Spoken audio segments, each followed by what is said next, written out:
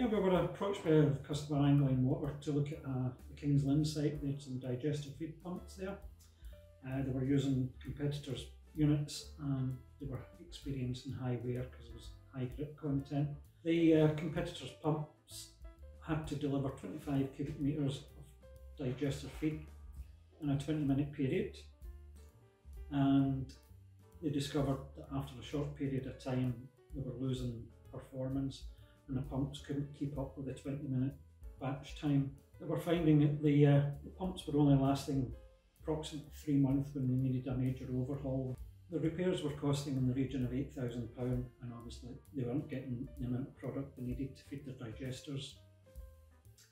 They had tried alternative lobe materials, which didn't give them any benefits to that. They were still losing the performance just as quick.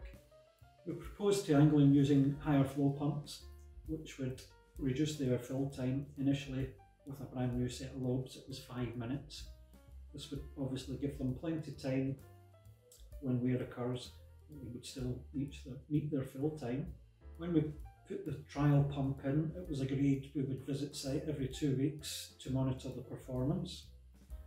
During this time, there was very little drop off in flow rate. In fact, they only used our pump as duty all the time.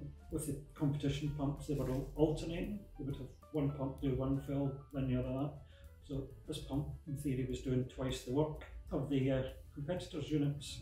After 8 weeks, on one of our visits, we noticed there was a small nick out of one of the lobes.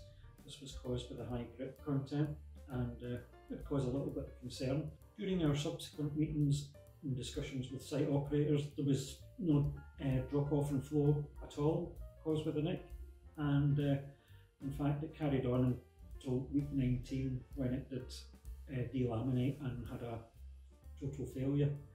Although it's 19 weeks, as I said earlier, the pump was running continuously, so it's the equivalent of 38 weeks, whereas the other pumps, although they were being repaired after 3 months, they were only doing 1.5 months actual operation. So we significantly improved on that, and with the lower fill times meant there was less running time, and over the 3-month trial period the customer saved approximately £4,000 in running costs, as well as the reduction in spare spend. And following the successful trial, the customer purchased another unit to work on their other digester, and they're only running 1 pump per digester now, whereas they used to run 2 of the competitions because of the extended life.